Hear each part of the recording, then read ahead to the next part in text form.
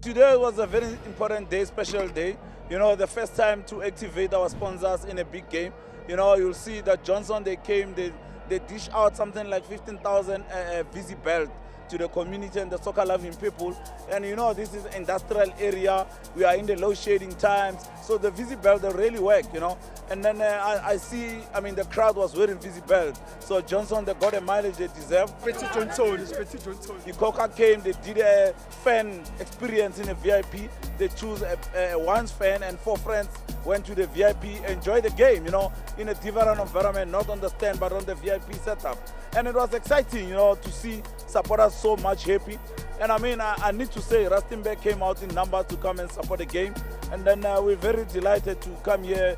We'll see what is going to happen in the near future. Yeah, when we agreed with the Coca is to extend their brand to the soccer-loving entrepreneurs, to say Ikoka is there for the people. We are there, as you know what they say, to make it easy.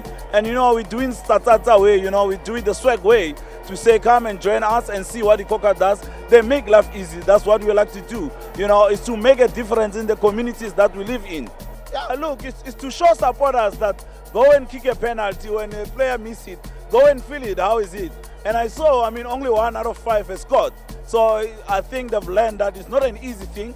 Not everybody can score a penalty. So it's another experience, you know, in a real field with a goalkeeper there. They missed. I think we gave a total, you know, holistically for a fan experience, you know, thanks to Ikoka to make it happen. Bringing a game like this, it boosts the economy of Rustenburg. Rustenburg accommodation was full, and even those that are selling outside our SMMEs, at least they did get something. It boosts our economy. I think both teams did well, but after all, SuperSport won. The best team won. Look, this result is too big. It's big for us, and then we've never been here in a couple of years since Gavin Hunt left us. He came back. He's taking us where we belong, you know. And then we're very much happy. It looks bright that we go for Champions League. We're still gonna fight for it. But the last game, I'm hoping that the football god's gonna be with us, and then we go to Africa together.